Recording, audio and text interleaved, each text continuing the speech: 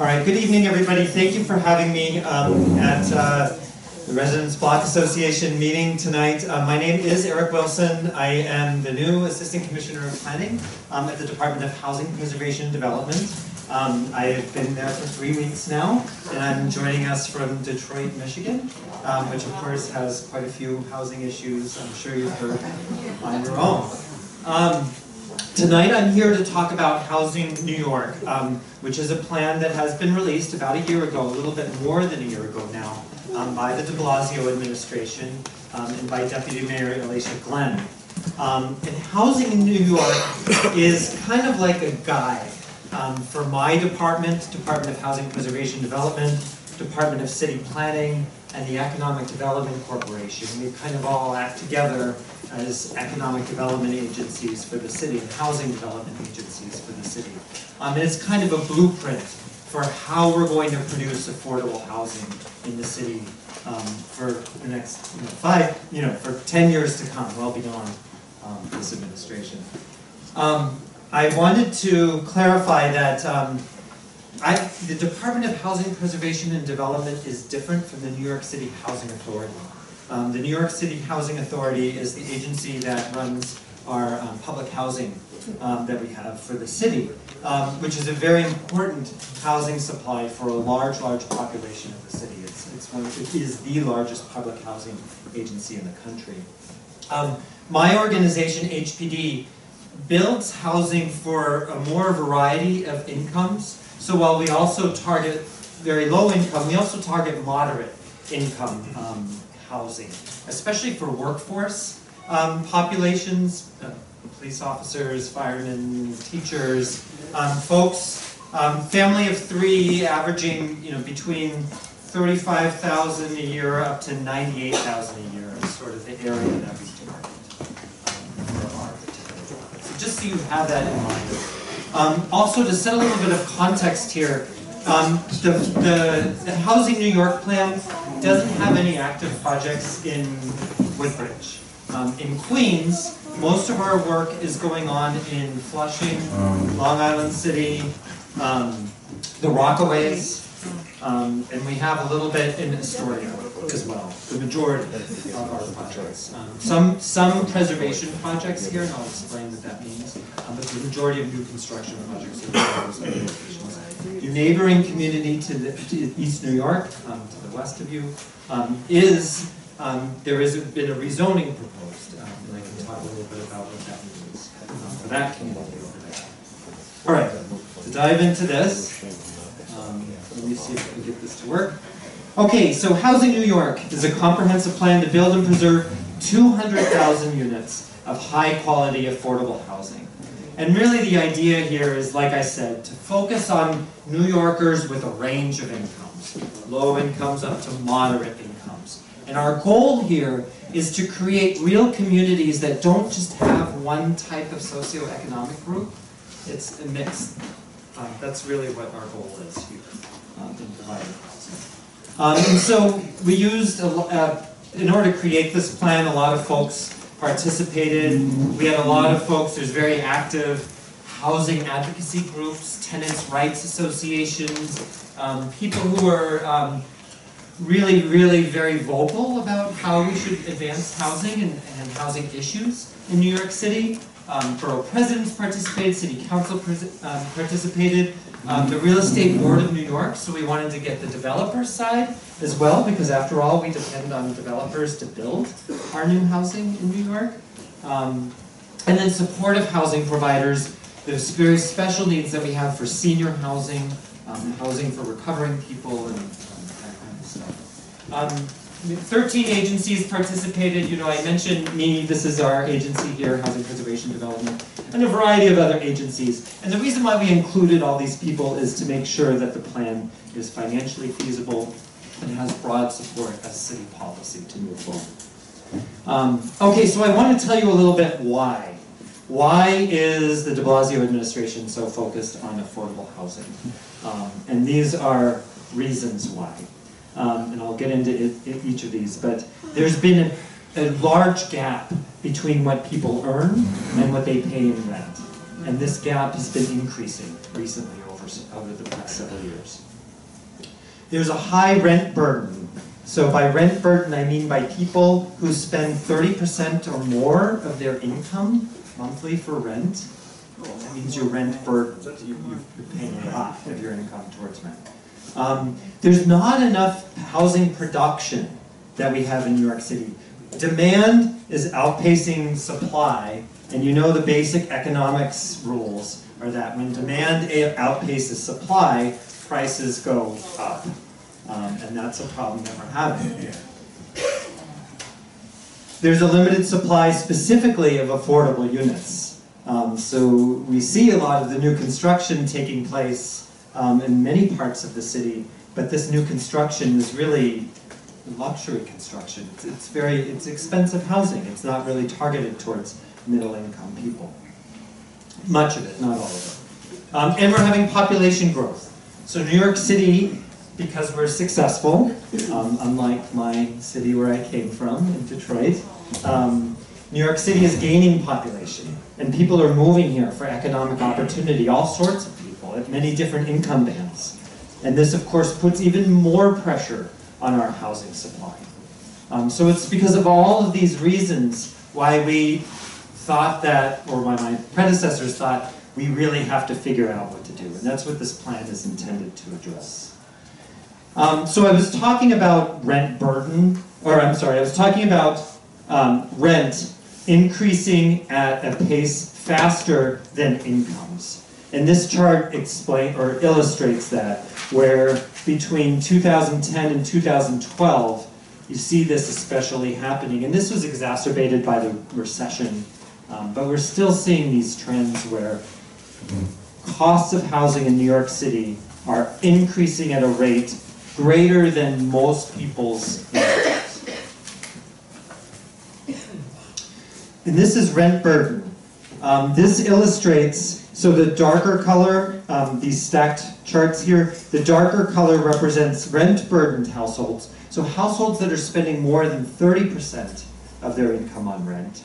And then the red illustrates people who are considered severely rent-burdened. Severely rent-burdened is when you're spending 50% of your income on rent, 50% or less. So 30% or less, or 30% and then 50%. So you can see that the number of households in New York City that are rent-burdened is very high. And that's a problem we have to deal with. At the same time, we don't have enough new housing being produced. It's this problem where prior to the recession, we saw quite a few building permits being issued with the Department of Buildings. Certificates of occupancy are the papers that a property owner gets when the building is available for use, when it can be opened. So the light blue is certificates of occupancy. So that means when a building actually happens, when it's actually built and ready to open. So the dark blue is kind of like planned projects, and the light blue is projects that actually happen. And you see here, during the Great Recession, that the planned projects just totally tailed off. And then you have the certificates of occupancy following that, and that also decreasing. So we're at a time now where it's starting to pick up a little bit, but we're probably going to have a deficiency in housing supply for a little while. Limited supply of affordable units. So this illustrates the number of rental units in New York City available towards extremely low income and very low income households.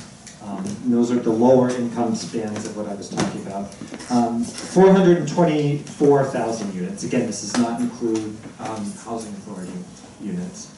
And the demand we've measured to be 979,000 folks, households, looking for affordable housing in the city. Whenever we have a lottery for one of our developments in Manhattan, Brooklyn, any borough, there's far, far more applicants for the lottery than there are units for the building. And so that just tells you the story of how the need is really substantial for affordable housing, the need and the demand. And then, to my last point, the population of the city is continuing to go up. This is a projection to the year 2040, where we're projected to hit the 9 million people mark, which of course is the record highest for New York City. So population is continuing to go up. So the principles of the plan, the way that the plan is addressed, is really to address New York City's changing demographics. So people are changing the way that we live. We have fewer kids. In general, families are generally smaller. Not every family is smaller, but in general, people are having fewer kids. There's more single people now, and people move around a lot more than they did historically. Generally speaking, statistically speaking. And so we need to be able, as a city, to respond to those new kinds of needs for housing. We need to take a look at the process through which new housing is produced. The Department of Buildings is involved. The Department of City Planning is involved in making approvals for different things. We have to look at that process and try to make it faster in some ways, but also still defend the public good, make sure we're still getting the reason why those processes were set up to begin with.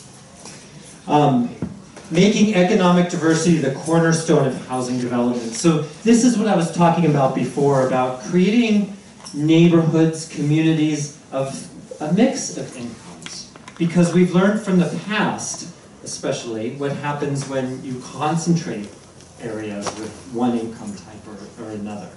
And our goal here is really to create developments. I mean, we can't control what goes on in an entire neighborhood, but we can control what happens within a development, a city-sponsored development. And so the goal here is really to create a mix, an attractive mix. So using the city's tools and assets more efficiently and effectively. This really talks about city-owned land. And many of you, coming from Detroit, there's a lot of city-owned land. They have way too much land to ever even know what to do with. In New York, we do not have that problem. The city has now built in places like the South Bronx, Central Brooklyn, most parts of Queens. We don't have Northern Manhattan. We don't have the vacant land supplies that we did in the 70s and the 80s and the 90s. That's all been built on. Those are all communities now. So we need to think about the small amount of city-owned land that we have left and really figure out the best and most effective way to use it in order to accomplish our goals, not just for housing, but also for job creation. And so we're trying to balance those two goals. So strategically preserve past housing investments and lock in affordability in changing neighborhoods. Has anybody here ever heard of the Mitchell-Lama program? Yes. So the Mitchell-Lama program was a program done in I think it started in the late 60s. It was a New York State program. And it was a program to build affordable housing, and it was a home ownership program. And it preserved that level of affordability. When people bought into a co-op that was a Mitchell-Lama co-op, you could only sell it at a regulated rate. Well, that program has expired, and building owners, and they're cooperatives mainly, can decide now whether or not to stay in the Mitchell-Lama program and continue to have their units affordable, or they can decide to buy it out and go market rate. And so our goal at the Department of Housing Preservation and Development is to make it worth their while to stay in the Mitchell-Lama program and to keep their units affordable and to come up with an agreement with us to maintain the affordability of their units. So that's what I mean when you hear HPD, Housing Preservation and Development, that's preservation. That's keeping affordable units affordable. Development is when we're building new stuff. So stem the tide of deregulation and protect tenants. You do hear stories now of, especially in the neighborhoods that have gone crazy in the past few years, of landlords not maintaining their buildings in order to make the buildings unattractive for the people who live in them. That's illegal, and that's up to us to patrol and to enforce. The fact that we have strong markets gives us an opportunity. The real estate market now in New York is building back up. We have a real opportunity to catch that wave and take advantage of it and use the market for the public good. And finally, last but not least, you all were talking just with the councilwoman now about city budget allocations. This administration is allocating a substantial budget to affordable housing, and you should all be aware of that. Okay, so let me talk very quickly about how we will address all these things. There's 5 general principles, and I'll talk about these a little bit more. So fostering diverse, livable neighborhoods. Really our goal here is to pursue affordable housing in all boroughs. It's something that we see is a need in all boroughs, and it hasn't necessarily been thought of before in necessarily all boroughs, but it is something that we are pursuing everywhere. Let's see. And so some of the goals, I talked a little bit about the mixed income. That's very, very important to us to have a mix of incomes within a building, within a community, because we feel that that's what makes most successful communities and empowers people to be able to, move up the economic ladder. And then I do want to enforce, my job is mainly about housing, but I do want to say that we're not blind to the need that people need someplace to work. And this is something that we have to balance together with the housing need. So preserving the affordability and quality of existing housing, again, this is preservation part of HPD. So first and foremost, we want to make sure that landlords are maintaining their housing in a decent way, that they're not coming by and fixing things and actually ripping out the kitchen. Or there's some horror stories about what some landlords have done. And so it's our job to defend against that.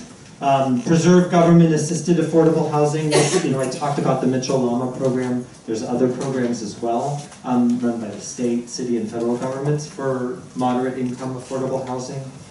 Preserve rent-regulated and unregulated affordable housing. So we make phone calls lots of times to property owners, and we have programs to incentivize them to maintain affordable units.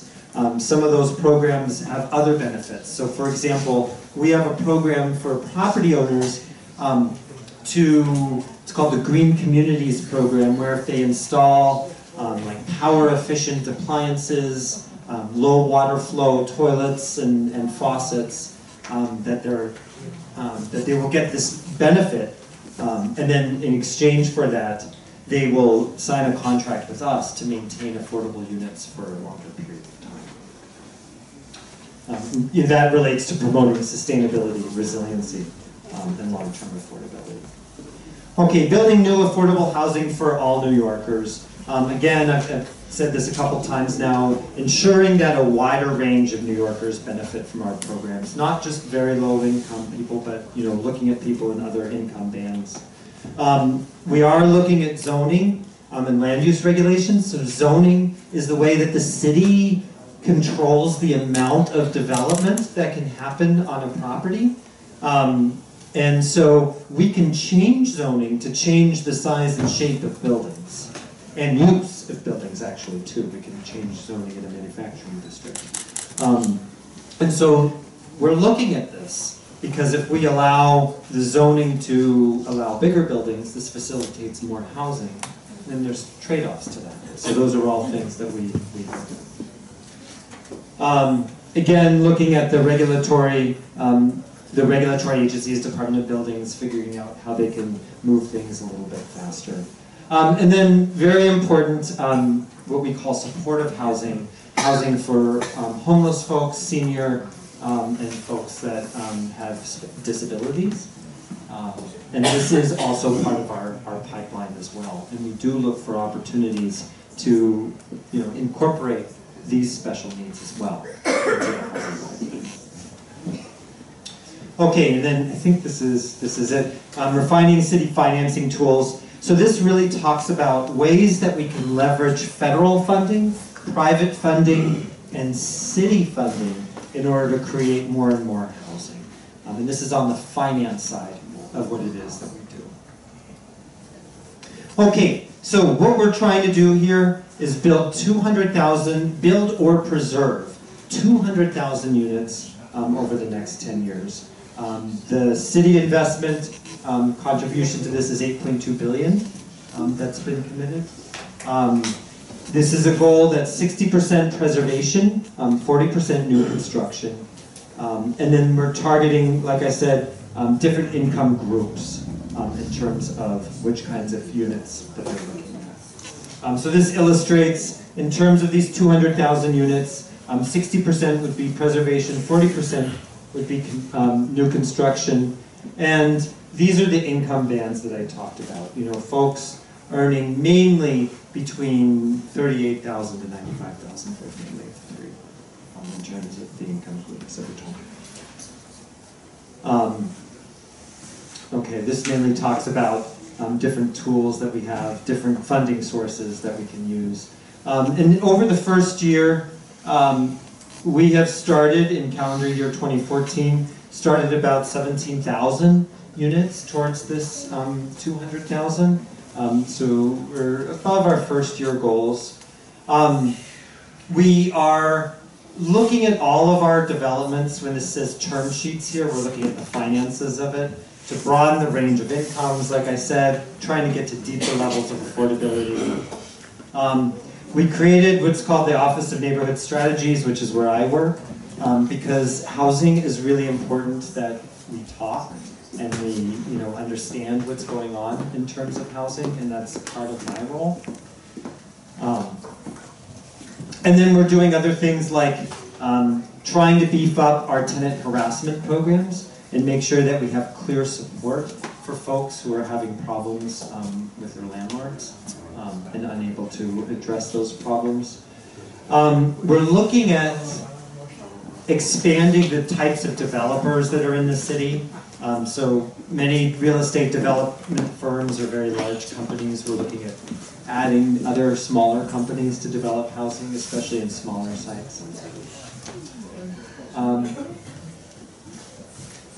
Okay, I mean, I think that's pretty much it. You know, I want to close here with this quote from the mayor. You know, that it really reinforces his philosophy that that great people come from every single neighborhood, not just one neighborhood. And so it's really important for us that we provide the resources for everyone in order to be able to reach their full potential.